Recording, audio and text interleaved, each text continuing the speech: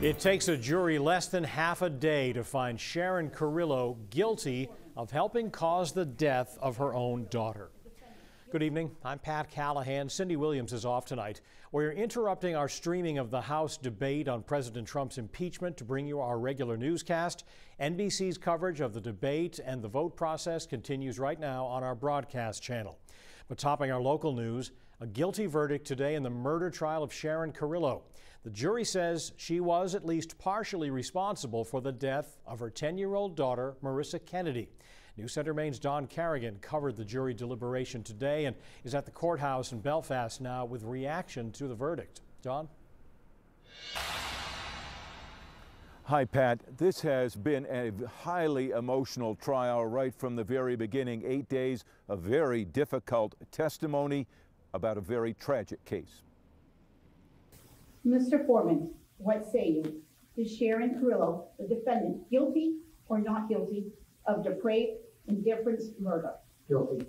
Sharon Carrillo had shown emotion multiple times during her trial and cried again when the jury foreman announced the guilty verdict.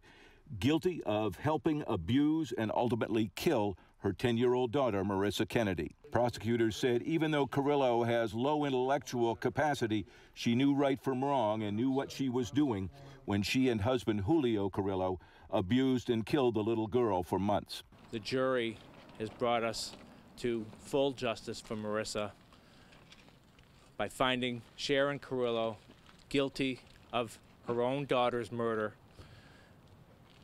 And it's our full intention to seek a life sentence for Sharon Carrillo, and she sure did not accept responsibility in this case. But defense lawyers and Sharon Carrillo's family said she was also a victim, abused herself and under the control of her husband, and not to blame for the child's death. We intend to fight at her sentencing hearing for the lowest possible sentence that can be given to her after everything that she's been through. And as soon as that's over, we intend to take an appeal to the Maine Supreme Court. Her father, Joe Kennedy, had the toughest words. I don't think justice was done today. Kennedy and his wife said Sharon Carrillo was also a victim and that prosecutors and the jury didn't recognize that. And they also blamed Maine DHHS for not doing enough. Too many times things were reported to DHHS and the police that they never arrived to investigate or never made any attempt to investigate the reports. But the prosecutors said the trial wasn't about DHHS or even whether Sharon Carrillo had been abused. They said it was about justice for Marissa Kennedy and that both people guilty of her killing have now been convicted. Sentencing for Sharon Carrillo is currently scheduled for February 7th.